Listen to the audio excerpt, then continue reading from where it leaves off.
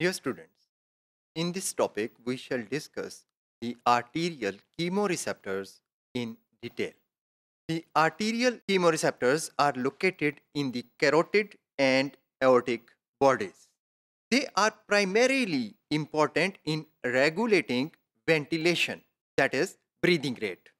But they are also important in cardiovascular system due to its close relationship with the respiratory system.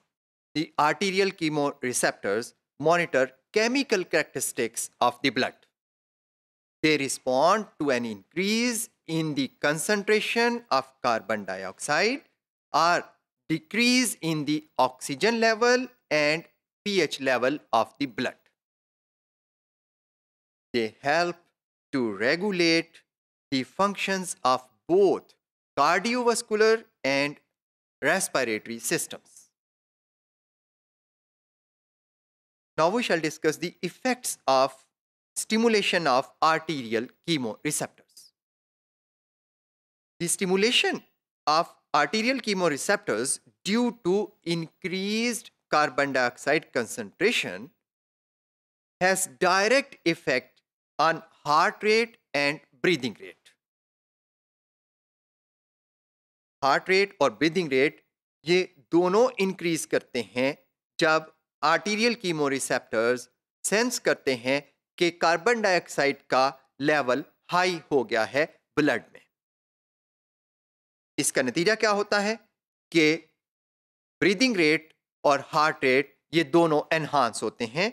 As a result carbon dioxide is eliminated rapidly from the blood. Arterial chemoreceptors उस वक्त heart rate को slow down करवा देते हैं जब animal breathe ना कर रहा हो, मिसाल के तौर पर ड्यूरिंग डाइविंग. ये इफेक्ट डिफरेंट है. This effect causes peripheral वेजोकंस्ट्रिक्शन while the cardiac output is reduced. एक तरफ कार्डियक आउटपुट रिड्यूस्ड है लेकिन दूसरी तरफ पेरिफेरल वेजोकंस्ट्रिक्शन कराई जा रही है. Peripheral vasoconstriction results in increased arterial blood pressure, which maintains blood pressure in the arteries leading to the brain, so that the blood flow to the brain is ensured.